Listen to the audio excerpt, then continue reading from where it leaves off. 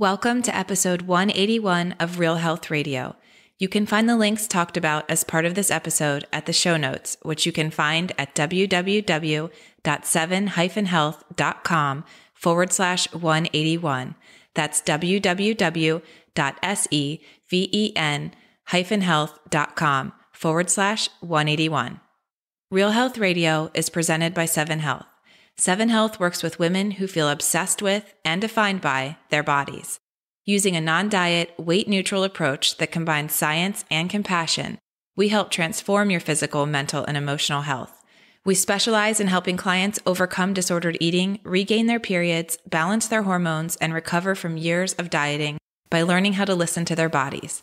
And we're currently taking on new clients. If you're ready to get off the diet roller coaster and heal your relationship with food and your body, please get in contact. Head over to www.7-health.com/help, and there you can read about how we work with clients and apply for a free initial chat. The address again is www.seven-health.com/help. The link's also included in the show notes. Hey everyone, welcome back to Real Health Radio. I'm one of your hosts, Lou Urich, and I'm thrilled to be hosting this podcast for my very first time.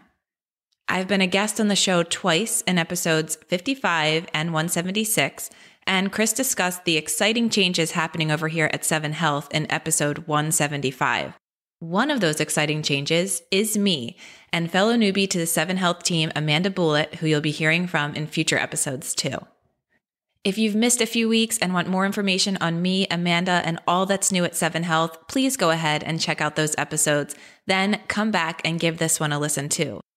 Otherwise, stick around and know that I'll become less of a stranger to you very soon. I plan on bringing you new and intriguing episodes once a month. These shows will be similar to what you've come to expect from Real Health Radio and will include interviews with guests on topics like disordered eating, weight stigma, body image, nutrition, health, and culture. I'll also host a solo episode now and then, and you may even hear from some of my past clients. For those of you listeners who've already reached out to me with warm welcomes and kind hellos since hearing the 7 Health news, thank you. I'm truly grateful to be a part of this team, this community, and this podcast, and I'm hopeful that you'll find my presence here beneficial too. This week on the show, I want to talk with you a little bit about self-compassion and its role in healing when it comes to your food and body relationship. I'll also be sharing with you an episode I recorded a few years ago with the pioneer of self-compassion herself, Dr. Kristin Neff.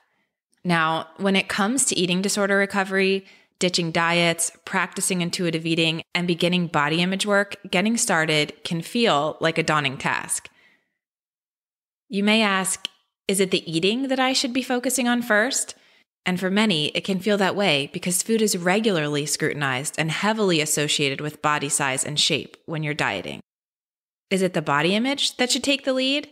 I mean, maybe if you liked your body more, you'd stop beating yourself up so much about what you fed it or how you moved it.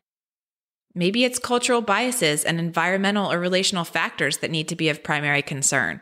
Because how is anyone supposed to heal individually without awareness of what's ailing us collectively? My answer to all of these questions is maybe. There's really no right place to start when it comes to healing and recovery. But I like to begin with you. Because it's pretty difficult to change beliefs and behaviors around food and body if we aren't first working to trust, honor, and understand who we are, what we truly need, what we desire and feel, and how we communicate with ourselves. That's why in my own online course and coaching program, and also my one-to-one work with clients, I often begin by teaching the concept and exploring the benefits of self-compassion work. And that's how I'd like to begin with you today. So what is self-compassion? Maybe I should start by explaining what it's not. Self-compassion is not about self-esteem, feeling better than others, or pursuing perfection. It is about being kind to yourself, no matter what.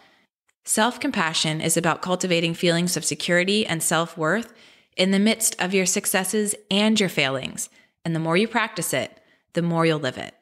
The oversimplified definition of self-compassion is this: treat yourself the way you'd treat a friend or a loved one. And for those of you listening, this hopefully hits home. You and I both know you aren't likely to shame and blame a loved one for their perceived failings or speak harshly and unkindly to them when they fall from grace or the illusion of perfection. Nope, you'd probably embrace them, provide a safe and loving space for them to feel all of their feelings. You'd encourage them to keep going, to trust the process, to recognize that sometimes shit happens and things go wrong, but it doesn't mean that they're wrong or bad or broken. It just means that they're human, right? Welcome to planet Earth. We're all just winging it. Well, that perspective, the one you'd readily share with a friend, turn it towards yourself and that self-compassion. It means treating yourself the way you would someone you love, befriending and supporting you in all of your mess, confusion, and painful humanness. The concept of self-compassion and the compelling research around it was pioneered by Dr. Kristin Neff. You'll be hearing from her in just a minute. But for now, here's how she explains self-compassion in her book, Self-Compassion: The Proven Power of Being Kind to Yourself. Having compassion for oneself is really no different than having compassion for others. Think about what the experience of compassion feels like. First, to have compassion for others, you must notice that they're suffering. If you ignore that homeless person on the street, you can't feel compassion for how difficult his or her experience is. Second, compassion involves feeling moved by others' suffering so that your heart responds to their pain. The word compassion literally means to suffer with. When this occurs, you feel warmth, caring, and the desire to help the suffering person in some way. Having compassion also means that you offer understanding and kindness to others when they fail or make mistakes, rather than judging them harshly. Finally, when you feel compassion for another, rather than mere pity, it means that you realize that suffering, failure, and imperfection is a part of the shared human experience. Self-compassion involves acting the same way towards yourself when you're having a difficult time, when you fail or notice something you don't like about yourself. Instead of just ignoring your pain with a stiff upper lip mentality, you stop to tell yourself, this is really difficult right now. And you ask, how can I comfort and care for myself in this moment? Instead of mercilessly judging and criticizing yourself for various inadequacies or shortcomings, self-compassion means you are kind and understanding when confronted with personal failings. After all, whoever said you're supposed to be perfect? To simplify that explanation a bit, here are 4 steps to practicing self-compassion. 1. Notice your pain and suffering. 2. Extend emotion, sympathy, and a desire to help.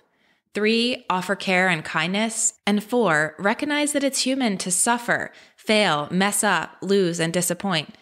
And that's okay. These 4 steps create a perspective shift for those who practice them. It's a shift from the unreachable goal of perfection to the honest and loving acceptance of our fallibility, our mortality, our humanity. And that perspective shift is precisely why self-compassion is a vital part of healing your relationship to food and body. When you're engaged in dieting or restrictive ideas about food and, quote, fall off the wagon, what comes next is usually shame, frustration, and self-hate. When you're influenced by cultural beauty ideals or affected by weight stigma and you look at your body in the mirror or try on clothes that don't fit, what typically follows is shame, frustration, and self-hate. When you are, or someone that you love is, steeped in health sensationalism and think that every workout you miss or every processed food you eat will lead to disease or early death, what can also happen is shame, frustration, and self-hate. These responses aren't productive. They treat you as an enemy to be conquered or a problem to be fixed. You become something other than human, like a robot who needs a reboot, or a math equation that must be solved. But you aren't those things. You're a living, breathing, evolving person who will inevitably make mistakes, fail, and disappoint.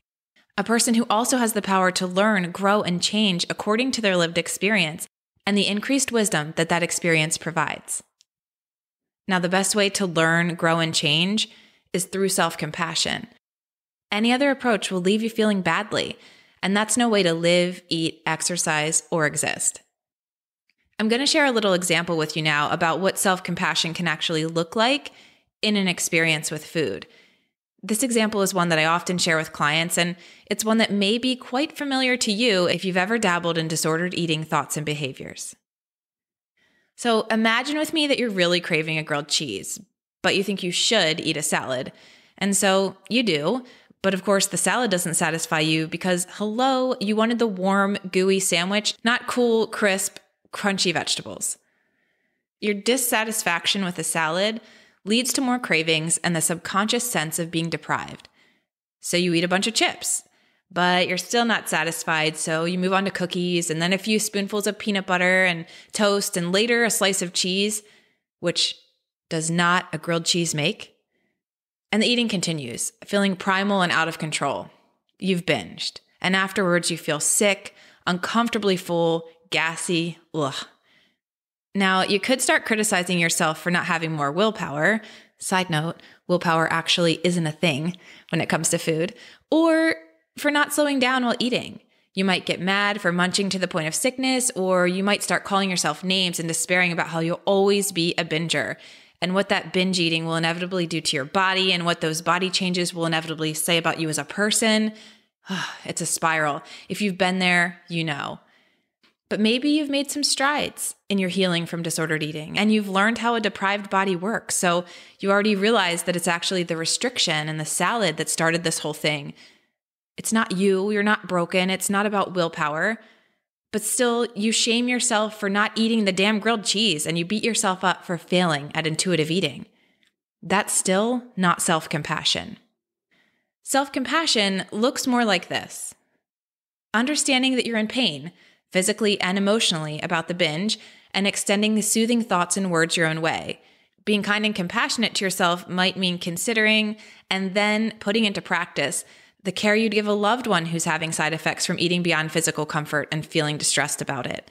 Maybe you'd have them lay down or just move slowly. You'd have them rest or drink water or eat stomach-soothing foods when they're hungry again. Maybe you'd have them put on loose, comfortable clothes. Whatever caring, feel-good responses make sense for that friend, self-compassion means giving those same things to yourself. You don't have to solve your own problem or make it all go away. Just be there with it. Be there with the after effects of your binge and then take the next right step. Notice the pain, extend the sympathy, and proceed with the thoughts and behaviors that most honor where you are and how you feel currently. In this case, the most honoring thing isn't a grueling workout to punish your body, and it's definitely not making plans to withhold food in the future. But it could be a movie marathon, a bath, a slow walk to get your digestive tract moving. It could mean journaling or speaking to a trusted friend or coach about what started this restriction in the first place and how it led to a binge. Along with taking these steps for yourself, it's important to acknowledge that you're human, that this is life, and you can learn from your experiences without shaming yourself for having them.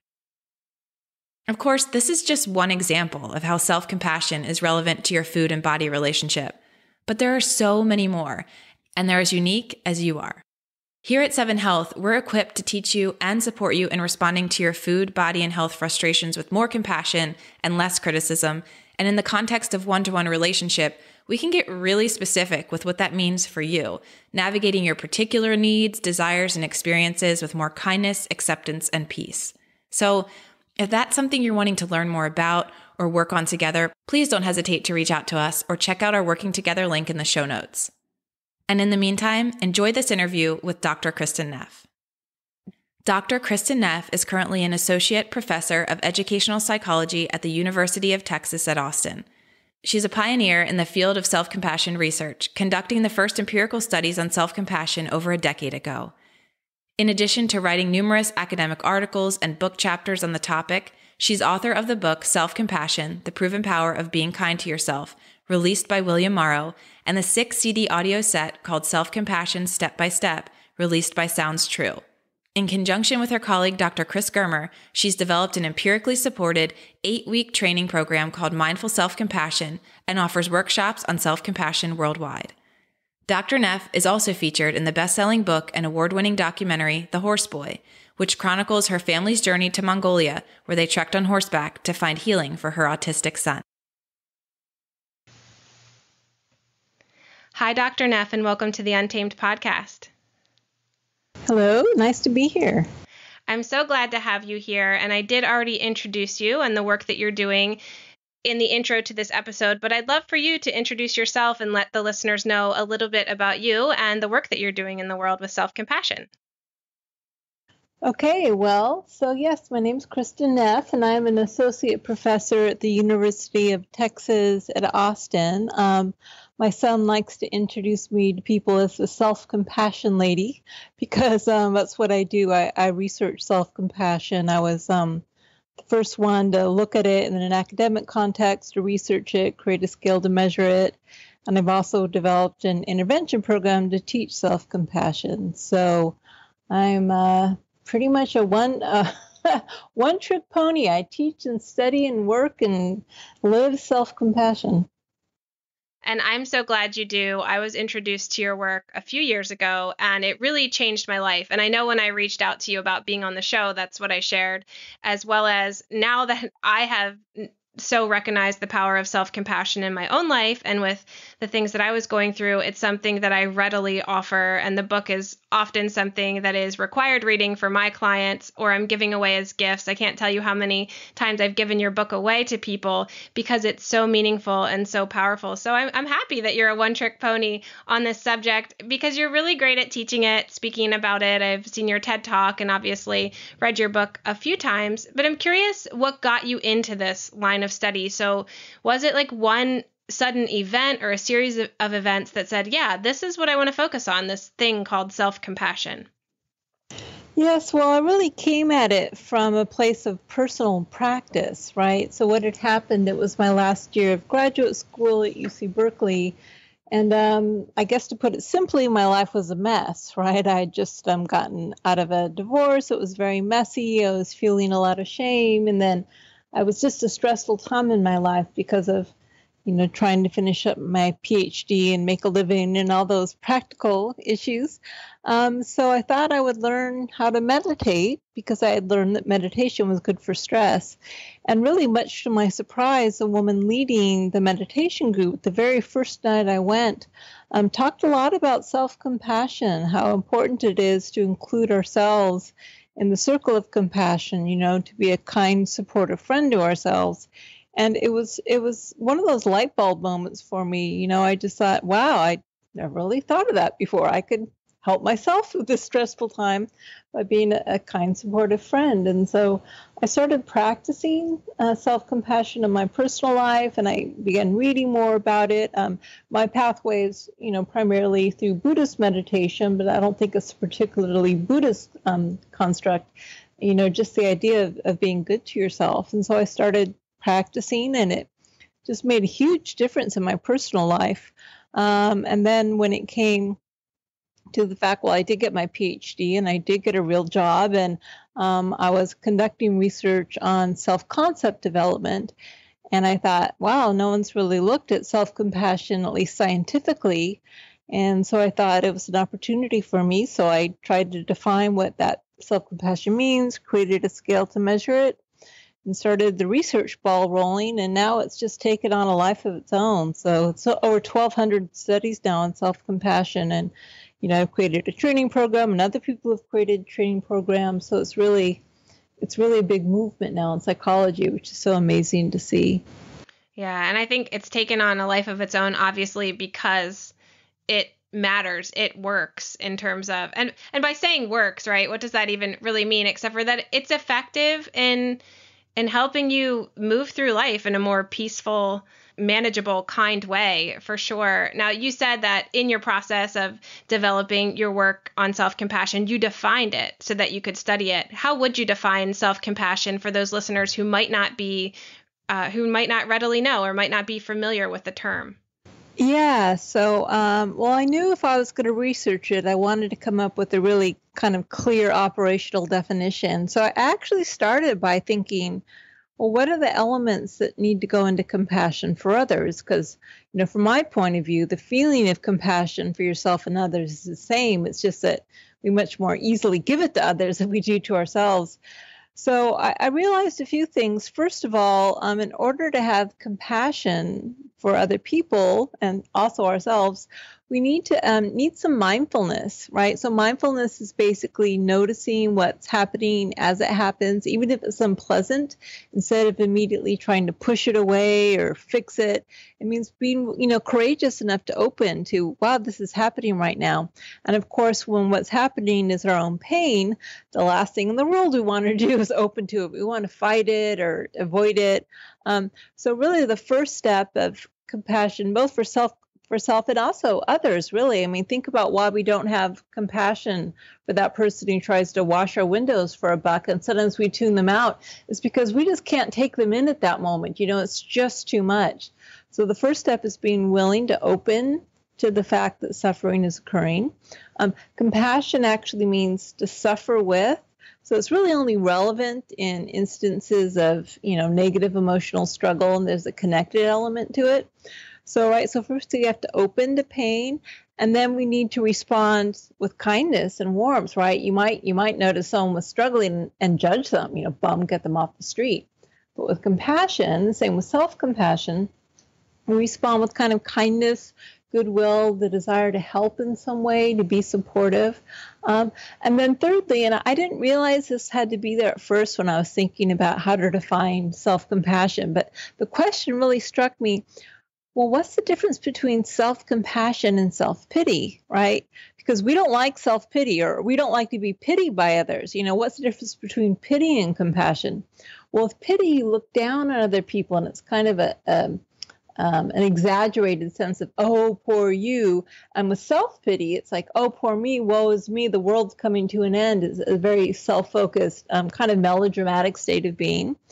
And compassion is very different. Compassion just sees things clearly and says, hey, this happens, there, but for the grace of God go I. It could be me in other circumstances. And part of compassion means seeing the bigger picture. Oh, I see all these causes and conditions had to come into play for this to happen. So it has kind of a wisdom element to it as well.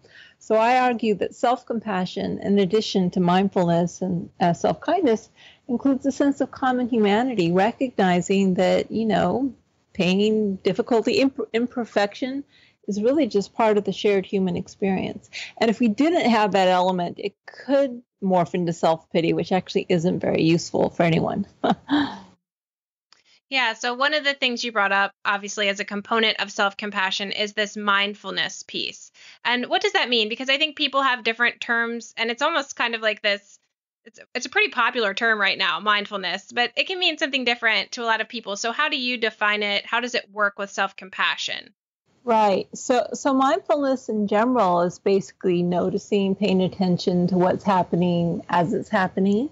And it also means being aware in a non-judgmental way. So again, instead of trying to run away from something or getting locked in the storyline of what's happening, it's just kind of clear seeing and accepting what's occurring.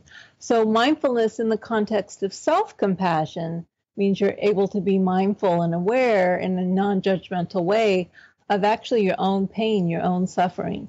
It's funny, I was teaching with Brene Brown, and she hates the word mindfulness. It's one of those trigger words for her. And she says, is it okay if we just rename it courageous presence? And I thought, yeah, that's actually a lot better. I like that better. So really, it's being present, but when things are difficult, you need some courage to stay open, to stay aware, not to tune out or immediately try to, make the situation go away. So it's really, you might say, the foundation of self-compassion, because if you aren't willing to be open to the fact that you're really having a hard time right now, you can't respond with kindness, right? If you're just in fix-it problem-solving mode the whole time, or you're blaming other people for all your problems, you can't really give yourself what you need. So mindfulness is really the step one, opening to the fact that you're struggling. Yeah, and I find that so important personally, because I do practice self-compassion regularly, daily, by the minute, right? All the time I try to practice it. I find being present is so important. Present with my feelings and my pain, and also with maybe what those inner voices are saying, the inner dialogue that I'm having towards myself or towards my experience. And I recommend that to all of my clients as well. I work with women around body image and disordered eating. And I find it so useful and powerful in that context too. So like the definition of mindfulness being that courageous presence, or the willingness to really be there now, where the action is, where the pain or the struggle is, in order to show compassion to yourself. Yeah, that's right. So that really is the first step. And then, of course, the next step is, well, when you're aware of the pain and you're in contact with it, how do you react? And that's where the kindness comes in, right? So when you notice that your internal voice is criticizing or judging or being cruel and harsh, whatever it is, you actually stop to say, wait a second, I don't want to talk to myself this way. I want to talk to myself like I would treat a friend who was going through what I was going through. So really, a big part of cultivating self-compassion is cultivating kind of a warm, friendly, supportive attitude towards yourself. If you were lucky, maybe you had a parent or grandparent who had this attitude towards you, or maybe, a teacher when you were growing up. But we know when someone's really unconditionally accepting and loving and really cares about us, wants the best for us, it feels so good, it's so nurturing, that we actually can learn to give that to ourselves, which is really one of the key healing factors of self-compassion. Yeah. So you mentioned earlier, and you're talking about it a little bit now, this whole idea of being able to give the kindness and compassion to ourselves that we much more readily give to other people. And you made mention of it's harder for us to treat ourselves that way as opposed to others. Why is that? Why is it harder for us to show that kindness and compassion to self? Yeah, I think there's a couple reasons. One is it's not culturally normative. As a matter of fact, people have all sorts of judgments or fears of self-compassion. It's going to make us lazy. It's going to make us weak. It's selfish. Whereas, most people kind of value the idea of being kind and supportive and caring toward others. So part of it is the messages we grow up with. But I actually think it's something that goes a bit deeper. I think there are some physiological reasons why we tend to criticize ourselves and be kind to others. So what we know about self-criticism is basically it's triggered whenever we feel threatened, right? So when, we notice something about ourselves we don't like, maybe we don't like what we see in the mirror, or some difficult emotional situation happens, we feel threatened. And we go into threat defense mode, fight, flight, or freeze. The sympathetic nervous system is called. And this system was evolved to deal with physical threats to our well-being. If a lion's chasing you, then your amygdala gets triggered, you release cortisol and adrenaline, and you get ready for this fight, flight, or freeze response. Unfortunately, what happens nowadays is the threats aren't to our physical selves very often. They're much more often to our self-concept. So, for instance, if you look in the mirror and you don't like what you see, you think, oh, there's a problem, there's a danger, I might be rejected. And we go into, again, fight, flight, or freeze mode, and we want to attack the problem to feel safe. Of course, the problem is ourselves, so we end up attacking ourselves. And it's funny, it's not a rational process, but there's a part of us when we harshly criticize ourselves to think maybe, first of all, I'm in control. I know it's right or wrong. Maybe I can fix myself so I won't be in danger and I won't be rejected by others. So you might say our self-criticism, it's kind of an honest, innocent reaction. It's a way we try to keep ourselves safe. The only problem is it doesn't keep ourselves safe. It tends to just make things a lot worse for ourselves. But, again, the reason we more quickly criticize ourselves than our friends is because we don't feel so threatened when our friends fail or make a mistake, or maybe they aren't having a good hair day, right? It's funny, though, if you notice, we often tend to be a little more critical of the people we're very close to, like maybe our romantic partners. And I suspect part of the reason that is because when they do something wrong, so to speak, or there's something kind of, there's a problem, we also feel threatened. It's almost like the more threatened we feel when there's some mistake or failure or inadequacy, the more likely we are to respond with criticism, trying to fight the problem. Okay. Now, so the threat defense system is kind of our oldest and most easily triggered way of feeling safe. But we do have another safety system, which is very important. And this is the safety system that self-compassion is rooted in. This is the mammalian caregiving system. Okay.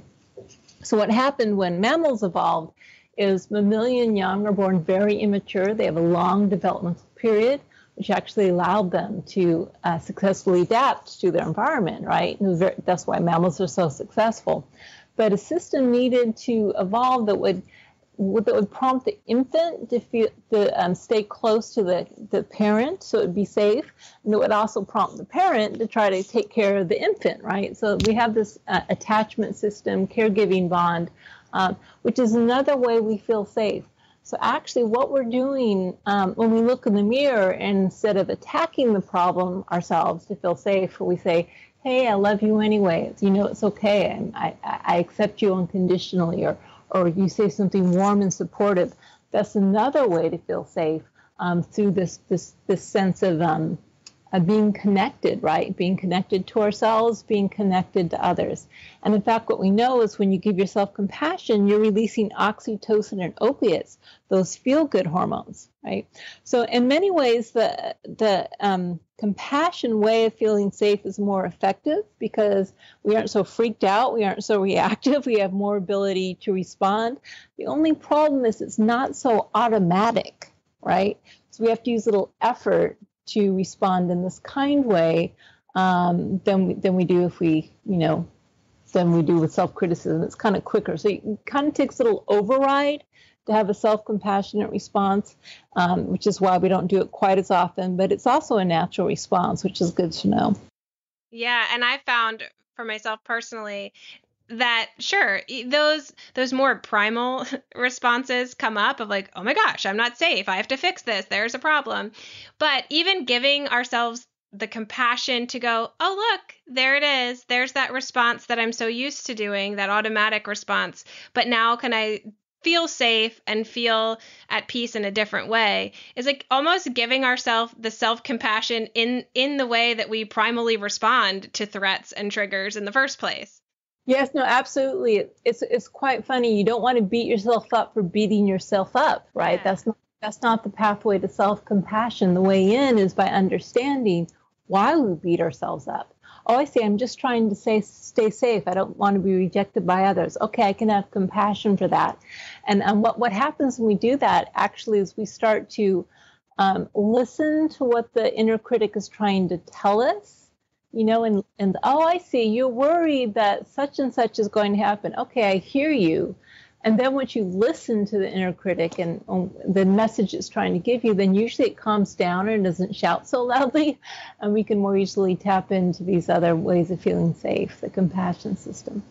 Yeah. So it's quite interesting. Yeah. It is interesting. And that is exactly my experience and so much of what you're sharing. And again, because I have borrowed from your work and suggest your work to my clients. So much of what you're sharing is a lot of what we work through, but I'm curious about it because yes, I can teach my clients. And of course, I'm always practicing this myself to have compassion, even when we do go there, even when we do beat ourselves up, even when we are worried about what we look like to others or where our ranking is, where we stand on this hierarchy of value and worth that culture has defined for us. But at the end of the day, there is this level of perfection that is marketed to us through media and industries that say, hey, like beauty industry, diet industry, and there's so many things marketed like, oh yeah, you got to be perfect. You got to be perfect. And we can have all the self-compassion in the world, and yet we'll still probably rub up against the fact of, oh no, I'm not perfect. There goes that trigger again. Like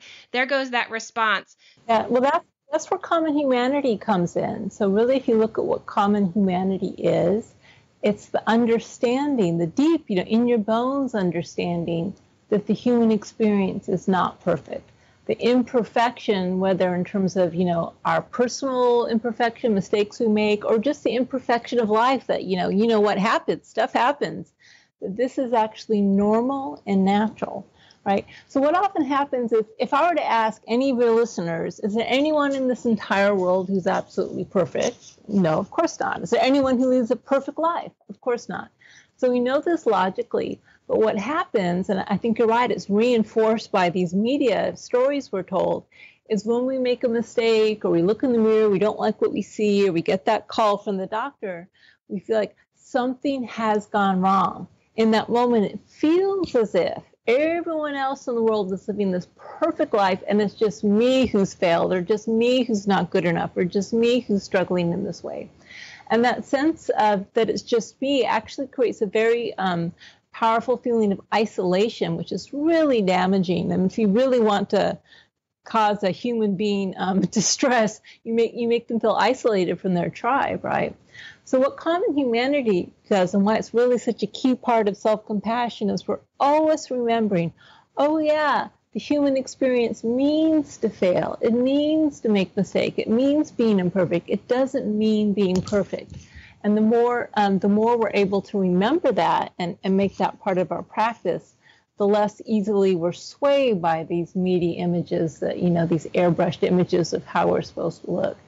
So that's why I personally really think we need all three components. We need mindfulness, we need the kindness, and we also have to remember what the human experience means. One of my favorite sayings by a meditation teacher is he says, the goal of practice is just to be a compassionate mess. We're going to be a mess no matter what we do, no matter how much we practice, no matter how many meditation retreats we go on or how many therapy sessions we have. We're still going to be a mess because actually the human experience is about being a mess. But are we a compassionate mess? And, when I think of that, it's like, oh, I can do that. I can't be perfect. That's not possible. But I can be a compassionate mess. And so that's really, I've shifted my goal toward being a compassionate mess. And it's amazing because I can almost always achieve it. Yeah. So, yeah. And I think, too, one of the added components that I often integrate into my work and my own life is this idea of being critical, a critical consumer of the media and the messages that were being sent all the time, and then viewing it through that lens of shared humanity, of like, okay, this is what they're selling me, or this is what they're showing is going on. But I know the truth is that humanity isn't perfect, but it does sometimes take that extra step of going, okay, something's not actually quite true here with this representation. Because if we believe the representations are true, then we believe perfection can be achieved. Then we're buying all the things and doing all the striving and being self-critical because we think we've done something wrong to not have the perfect life or body or diet or whatever it may be. Yeah, and so really a big part of the path of self-compassion is letting go of the goal of perfection. So, and it's not even just because, perfection is unattainable, but at some point you start realizing perfection is boring. I mean, if everyone was perfect, if we were all Ken and Barbie dolls, what kind of life would it be? It's our foibles and our weaknesses and our edges and all these things that make us all unique. And, it's our struggles that make us grow in life. And that is really what being human is about, it's about being imperfect, but in a compassionate way, right? And when you really open your heart to imperfection and you say to yourself, yeah, you just made a mistake, or you just said something really mean, or you don't look as good as I wish you did, and I love you anyway, that's really where the power is. That's where the freedom is, because then our happiness isn't contingent on perfection, which is, a losing wicket, as my British friends would say. Yes, exactly. I love that. I love that message. And two, you've been bringing up a little bit, about the fact that life isn't perfect. There's grief, there's trauma. There are these experiences that we have that may not be what we wanted, or if we could paint the perfect picture, what it would look like. And yet here we are facing them. But there's also this current of belief in our day of manifestation, law of attraction, answered prayer, let's say, where people still somehow put the onus on them when those things don't work out. Oh, I didn't manifest it hard enough. I didn't pray enough times. Something must be wrong with my law of attraction skills. Still they're turning to self and going, I've done it wrong. And so even though there is this grief and trauma, how does one get past that when it comes to self-compassion? Because it almost seems like, how can you be compassionate with yourself if you feel like you have the whole world in control? Yeah, well, part of the wisdom of self-compassion is realizing that you aren't in control. The control is an illusion, right? So the idea, in some ways, self-criticism is, we like to be self-critical because we think, well, at least I know what I should have done. And it's like the back of the self-critic is strong and straight and knows what's right and what's wrong. Well, the reality is we don't know what's right or what's wrong. We can't control things. We are just doing the best we can as these compassionate messes from one moment to the next. Control is absolutely impossible. And if you start picking apart why, that's because we aren't these separate, isolated beings. All our lives are so amazingly interconnected that there's no way that one node in the spider's web can control every other node, right? It just doesn't work that way. We're part of a larger whole. So really, part of being the path of self-compassion is opening to that, realizing that I don't have control, but actually learning to be okay with it.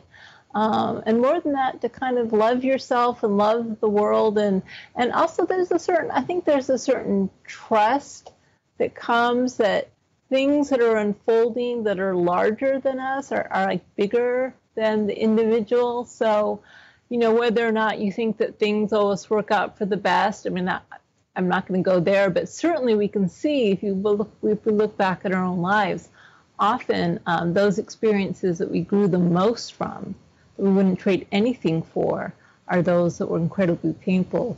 The example is, my son's autistic, and I talk about him all the time when I talk about self-compassion, because it's such a beautiful example of how you think it's the worst thing in the world that was going to happen, right? I mean, who wants a diagnosis of autism for their child?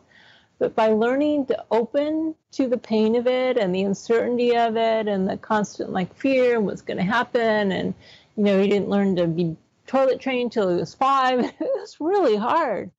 But because I had my self-compassion practice, I was able over and over again to, first of all, accept my own feelings of grief and disappointment and fear, to kind of support and be there for myself. And that's what gave me the ability to support and be there for Rowan. And now I wouldn't trade that experience for anything. I mean, not only is he an amazingly cool kid in terms of who he grew up to be, but also just that's really what made me that experience. I wouldn't be nearly as good of a teacher if I hadn't had that experience to draw on, and it deepened my practice. It helps me, I've got all my Rowan stories I tell my students. So, and I think most people, when they look back in their lives, can see that as long as you survived something difficult, it most probably made you stronger. Yes. And I'm glad you brought up Rowan. That was one of the things, reading your book for the first time years ago really helped me to identify with you, because here I was struggling in these other areas of life that I thought were, the main thing. And then I get to the parts in your book where you're talking about Rowan and your experience being a caregiver of a child who had needs. And that's all children have needs, but who had more profound needs and different needs than others. And that's my experience as well. I have a daughter with a very rare chromosomal deletion. And so she has several areas where she has developmental delays or health conditions, epilepsy, things like that, as a part of the condition. And I realized, without knowing it, the ways in which I had been showing my self-compassion there. And it was actually really useful to teach me compassion in other areas of my life, to see where I had already been showing up for myself as a caregiver of a child who had additional needs, who wasn't going to be parented by the books, right? And hearing too and reading your experience was so helpful. And I know you talk sometimes about caregivers and self-compassion. I'd love for the listeners to hear a little bit about that. Yeah. And actually, that's one of my areas of work right now. I've developed a longer 8-week training program in self-compassion, but the local Dell Children's Hospital, the pediatric hospital, came to me and said, would you teach self-compassion to our healthcare workers? They're all burning out. And, they don't have much time and they aren't really interested in meditating. Can you just teach the core practices to help them survive? Because there's a lot of stress, obviously, in all healthcare, but especially when you're dealing with sick kids. And so, I'm doing a study now where I've just trained them for 4 weeks for 4 90-minute sessions and taught them a lot of the core practices from our self-compassion training program. And really what we're finding, and we haven't gotten our data back yet, but from the preliminary results, is that what happens when you're a caregiver is when you care for someone in distress, like you probably find this with your child too, you're actually feeling their distress literally, because the human brain is wired for empathy. So like, for instance, if you see someone slam their finger in a door, the pain centers of your brain light up, right? So the brain's wired that way. We actually feel what other people are feeling. And of course, if it's someone either we're really close to or someone we're working close to, we have what's called empathetic distress. So really, it's crucial for caregivers to, first of all, take that very seriously, the fact that I'm feeling pain too, and to give themselves compassion for their own pain almost before. I found with Rowan, I had to do it before I could really focus on him. To find your seat so you don't get blown over by your own empathetic distress, so you don't get overwhelmed. But really so that the compassion can flow easily. If it just flows one direction, if it just goes to the other person and there's none of it that comes back to you, you'll burn out, you'll be depleted, and you'll have nothing to give. And this is what I think is really cool about self-compassion for caregivers is the people you're caring for also have mirror neurons, and they're also picking up on what you're feeling. So if you're feeling stressed and overwhelmed with your daughter, let's say, she's picking up on stress and overwhelm, and her mirror neurons are registering stress and overwhelm. But if you're able to be kind of calm and compassionate and warm with yourself, then those are the signals you're also sending to your daughter, the person you're caring for. So what I found with Rowan is, like when I kind of lost it, and let's face it, sometimes I did, he would ramp up, he would get frustrated, his tantrum would increase. And when I gave myself compassion, when I calmed myself down, he would calm down as well. So I have a lot of excitement about the idea of teaching caregivers, whether it's parents or therapists or professional caregivers, self-compassion is a way not only to help themselves, but also help their clients. Yeah, I'm excited for this work that you're doing too, because I think so often the idea of which I don't want to underplay the idea of self-care in the terms that a lot of people, give yourself a break. You need more rest. Maybe you need more nourishment. Maybe you need a massage or do something nice for yourself. And those are all really great things. But I see that thrown, particularly maybe because of the circles I'm in, I see that thrown at parents and special needs parents quite often. As like, here, go get a massage. Like, here's this, have a self-care day or something. But it goes deeper than that. And that's why I'm excited about your work, because I think self-care is kind of this surface level. Yeah, it's nice. Go ahead, do it by all means. But if we're not doing that deeper work of compassion for how we're really feeling on the inside and what we're really processing through in our everyday lived experience, I think we're missing the mark. Yeah, well, and the major limitation of self-care, I mean, I agree with you. If you can afford it and you have the time, go for it. The more, the better. But it all happens off the job. Like, if you're with your daughter and she's having a meltdown, you can't say, whoa, I'm feeling stressed out. I'm going to go get a massage. See you later. You can't say that to a therapist or a nurse, right? So you need something to do in the spot, in the moment, when you're with the suffering of the other, because you remember that's when your neurons are firing and you're experiencing this empathetic distress. So like, for instance, we teach a practice in our self-compassion program where you imagine you're breathing in compassion for yourself with every in-breath, and you're breathing out for the other. But in for yourself, out for the other, in for yourself, out for the other. And as you breathe in for yourself, what you're also doing is you're kind of validating, this is hard for me too. And it's hard for the other person. And it's hard for me too. You know what I mean? And it's not like you're judging who's suffering more or anything like that. You're just including yourself in this idea that I need to give myself compassion as I give the other compassion. And it really helps on the spot, in the moment, not to be overwhelmed. And then if you can, also get a massage. But again, we need something in the moment to help us, and that's where self-compassion is so useful. Yeah, that makes a lot of sense, because one, it comes down to privilege, right? Do you have the discretionary income to be able to do a lot of these self-care sort of things? And do you have the time as well? Because like you said, a lot of this is happening on the spot, on the job. It sounds like from our talks, there were I know you kind of shared what self-compassion is and the three main components of it, but it sounded like there was almost this foundation, this prerequisite of, one, we have to believe that the human beings are worthy of compassion and love.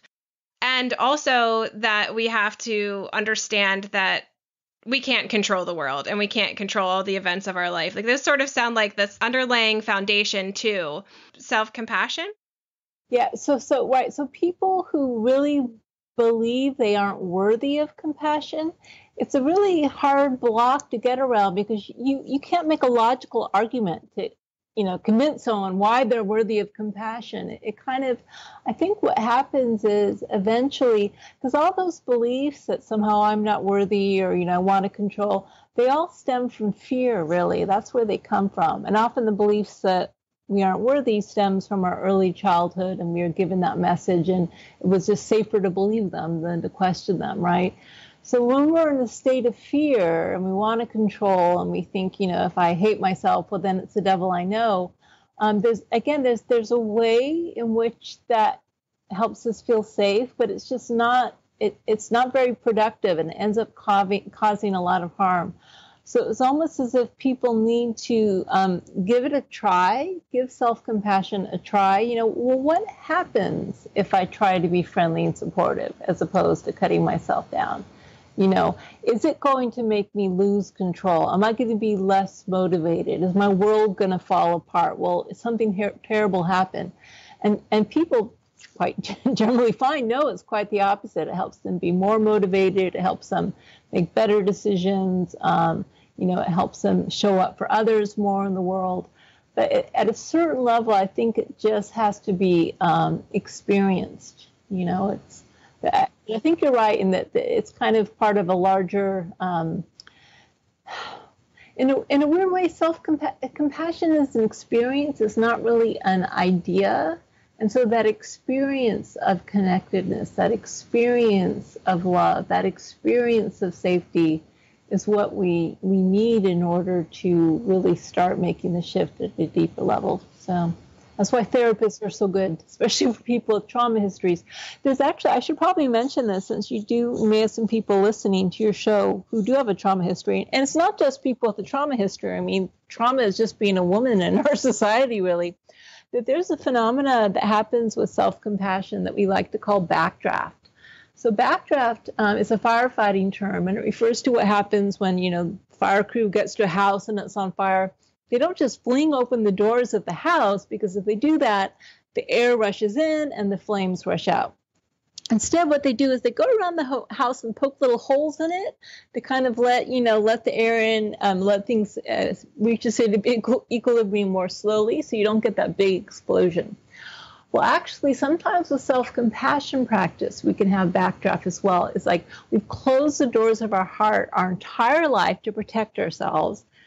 And we start opening the doors of our heart, and the love rushes in and the old pain rushes out.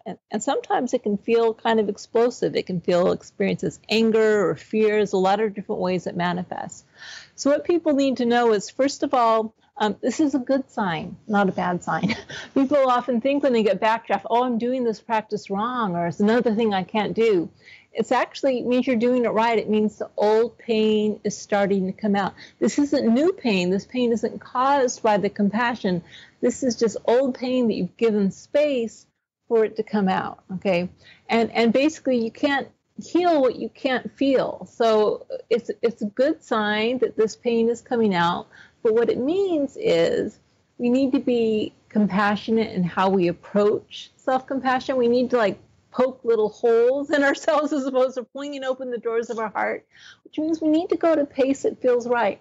If you have a trauma history, then you give yourself compassion and you feel really frightened. Well, maybe just, do it quickly and then give yourself some space, or spend more time taking a walk or breathing. And in other words, don't overwhelm yourself with compassion. Allow yourself to go slowly. We have a saying, walk slowly, go farther. Right? So be compassionate in the way you approach self-compassion, but don't be at all surprised if you try to be kind to yourself and what arises is the opposite. It's kind of part of the healing process. I'm so glad you brought that up. It was on my list of things to ask you to talk about, because that is one of the difficult things, one of the humps you need to get over when it comes to beginning to practice self-compassion. Are there any others that you find that your students or people that have gone through your program or read your book get stuck on? Is there something they've just got to get over before they can really dive into the self-compassion work?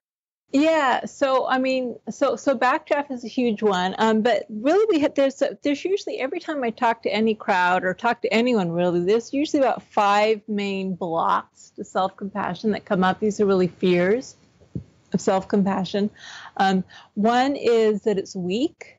People think that harsh inner critic, keeps them strong, and that if they're kind to themselves, they'll be weak and vulnerable. And who wants to be weak and vulnerable, right? So, people need to understand. Luckily, now we've got so much research that supports all of these things. If you don't believe me, you can go look at the research on my website. But self-compassion doesn't make you weaker. It makes you stronger. In fact, we're finding out that it's one of the strongest sources of coping and resilience we have, right? Just for example, we did a study looking at vets coming back from Iraq and Afghanistan. And a lot of vets suffer from post-traumatic stress syndrome from the combat they saw. And we found that self-compassion levels was more predictive of whether or not they developed PTSD 1 year later than the level of combat exposure, right? So again, it's like, are you being an inner enemy or an inner ally? Well, if you're an inner ally, obviously you're going to be stronger than if you're an inner enemy, you're going to weaken yourself. But people are confused about that, and they're actually afraid of this weakness. So they got to kind of, and again, in some ways, the only way you really believe it is by trying it out. Just try being a supportive inner ally and see if that helps you or hurts you. And most people see that it helps them. Things like they're afraid it's going to take away their edge, right? It's going to undermine their motivation. All the research shows it's exactly the opposite. What happens if we're a habitual self-critic is we become afraid of failure, we give up because it's too painful to try, we don't want to disappoint ourselves and others. Self-compassion gives you the sense of safety needed to take risks, to risk failure, and then if you do fail, to pick yourself up and try again. So it's linked to more motivation. People have a lot of fears of self-compassion. They're afraid it's going to make them self-indulgent, right? I'm just going to skip work and eat ice cream all day, right? When again, the research shows it leads to people taking better care of themselves because they care. So there's a whole host of misgivings people have about self-compassion, and I have to say, our culture. You are not raised in this culture thinking self-compassion is a great thing. We're deeply suspicious of it. So those are blocks that have to be gotten through. And I think really the research does help because people, they put some faith in research and it helps with the credibility of it. But at the end of the day, you got to try it out for yourself and see, how does this work for me? And now some people are finally willing to say, okay, this works. I'll give it a try. It's worth the effort. Right. Absolutely. I mean, for the most part, people aren't discovering self-compassion or turning to it or even curious about it unless what they're doing currently isn't working in their life. So at that point, you might as well just give it a try. And I often share this with my clients is like, let's just experiment with it. Like, just be an observer, be a scientist yourself, an anthropologist, you're studying you, and give it a try and see what happens. Take notes, observe, and just really inspect it for yourself. But the only way is through that experience. Yeah, I think that's right. Yeah. But the science does help. I'm so glad there's so much research out there because otherwise people wouldn't be taking it nearly so seriously. So, but science isn't enough, as we know. Right. Science on global warming isn't enough so far, is it? Oh gosh, no. So we're talking about science right now, and I'm a total science geek. I am not a scientist, but I love all things science and physiology. So I would love to hear from you. What are the biological responses to self-compassion in our body? What happens in our body when we're self-compassionate? Right. So, I would say the research here is more in its infancy. We do have some research, not as much as we do in terms of like well-being, depression, anxiety, et cetera. But basically, it comes back to how we respond in terms of sympathetic versus parasympathetic reactions, right? So we know sympathetic response is, we get anxiety, we get triggered, fight or flight. Parasympathetic is like increased heart rate variability, more flexible responding, releasing oxytocin, opiates, etc. So what self-compassion does is it directly decreases the stress response, the sympathetic response, the fight or flight response. So, for instance, we know it reduces cortisol, salivary cortisol, or it reduces activity in the amygdala, and it increases things like heart rate variability. So that's probably maybe in the moment the biggest thing it gives you is the ability to feel calm and safe by activating your parasympathetic nervous system. There's a couple other research studies out there. One study, now this is just one study, so don't make too much of it, but found that especially the common humanity component of self-compassion that's measured on my scale actually was increased to lengthen telomeres. Right. And so we know increasingly that telomeres, which are the end caps of the genes and predict longevity, that they're actually really impacted by your state of mind. So when you're in a constant state of threat and it's so terrible and I'm so terrible, that actually does things like shrinks our telomeres and reduces our lifespan. So there's some hint that maybe self-compassion reverses that process. And another study, actually, it's a cool study, someone taught our mindful self-compassion program to a group of people with diabetes.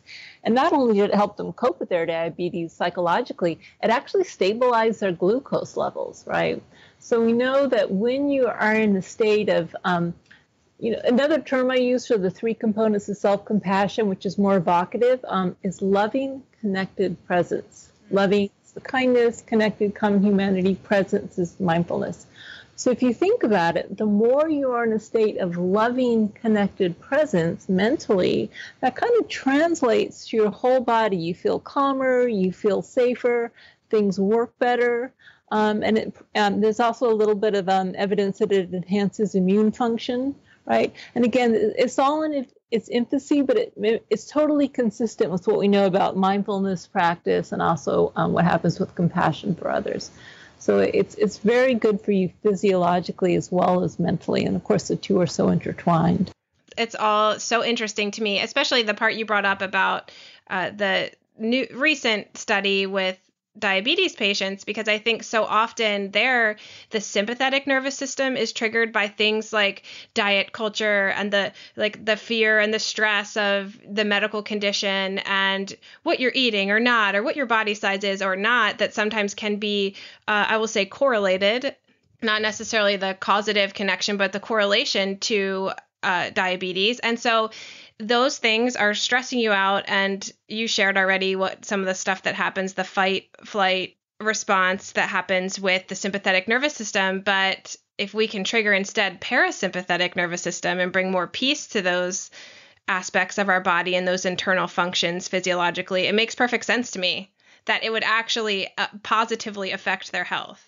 That's right. And so actually, because of this link between the mental and the physiological, one of the main ways we teach people to help evoke a state of loving, connected presence or self-compassion is by physical touch. And it feels really weird at first. It really does. But we teach people to put your hands on your heart or hold your own hand or cup your cheeks like you might hold the face of a small child. Because what we know about the body is that the body doesn't really distinguish whether it's you touching yourself or someone else touching you. The body is programmed through evolution to respond to warmth, gentle touch, and kind of soft vocal sounds, soothing vocal sounds with the parasympathetic response. It feels safe, it feels cared for. Just think of like a mommy cat with their little kittens all snuggled up and purring. This is what we're programmed for as mammals. So sometimes your head can't go into the direction of self-compassion because it's too full of the story of how awful you are, how awful the situation is. So just putting your hands on your heart or your stomach can really help you feel cared for and calm down. So, we say, yeah, it feels funny at first. It does, but it works.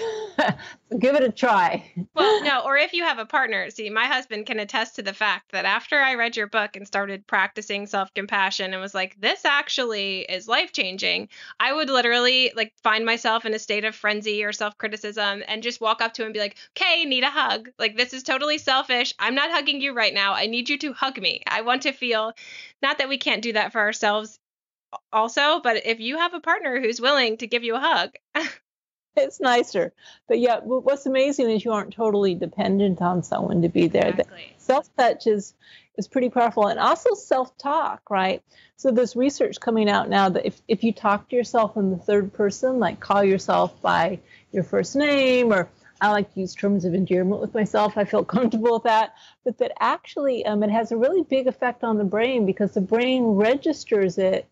It kind of goes into social connection mode, even though it's you talking to yourself. So things like just talking to yourself in a friendly, supportive way, saying, hey, buddy, I'm here for you. Things like that. Again, they feel funny at first. You got to get used to it, but they're actually surprisingly effective. And that's why I like to sometimes say self-compassion isn't rocket science. It's not like you have to learn this incredibly complicated skill, because most of us have a lot of experience in how to be a good friend. One of the primary tasks of growing up is learning how to be a friend, how to be there for someone, how to console someone when they're upset, what tone of voice to use, what to say, right? People are different, but most people have a pretty good grasp on what that feels like to be a good supportive friend to someone else. So all you have to do with self-compassion is actually give yourself permission to do it with yourself. And then all the tools are already in place. So it's a very learnable skill, which is what's so encouraging about it.